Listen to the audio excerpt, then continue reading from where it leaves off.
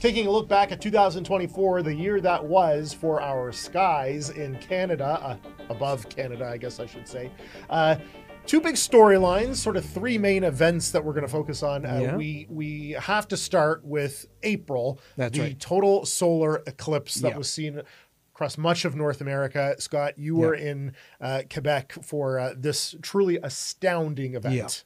See, I was there in Tennessee in 2017 for that eclipse, right in the path of totality, which was an amazing thing, first one I ever seen. But this one just blew that away. I mean, it was cloudy through Niagara and the GTA, which was where our initial ideas were to go. But going to southern Quebec, where there was a nice high pressure ridge over the whole area, perfectly clear, pristine skies, gave us an amazing view of this eclipse. So we were right in the path of totality. We were amongst the longest of the totality areas for Canada, for that matter.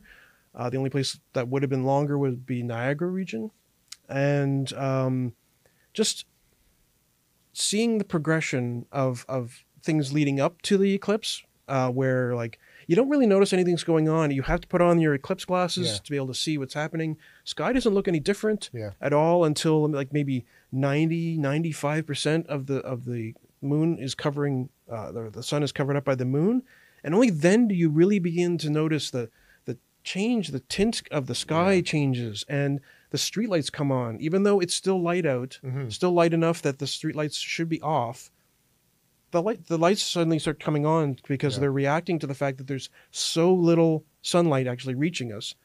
And then to go into like, you get the Bailey's beads where the moon is like 99.99% of the covering up the sun, and then totality where you can take the glasses off and look up and see the solar corona surrounding, which was incredibly bright, even compared to 2017, because the sun is so much more active now. You can see little red and white prominences poking out from the side of the moon for these immense coronal loops that are stretching away from the sun, and just the awe in everybody watching.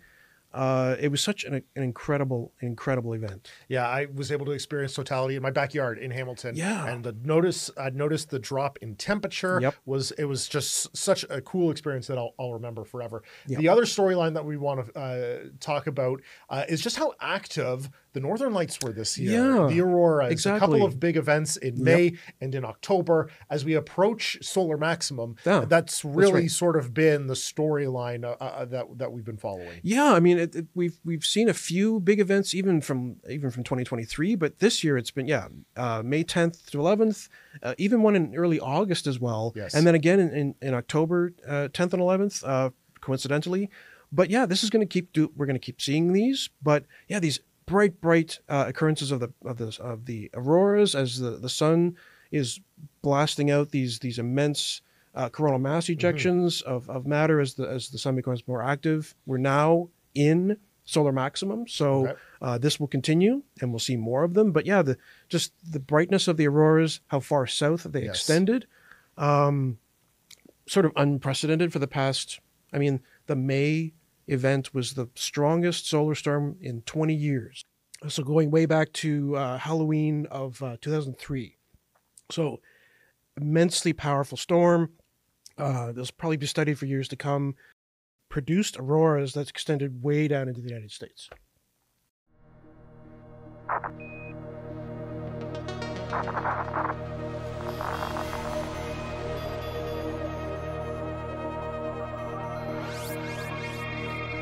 It's very pretty out here.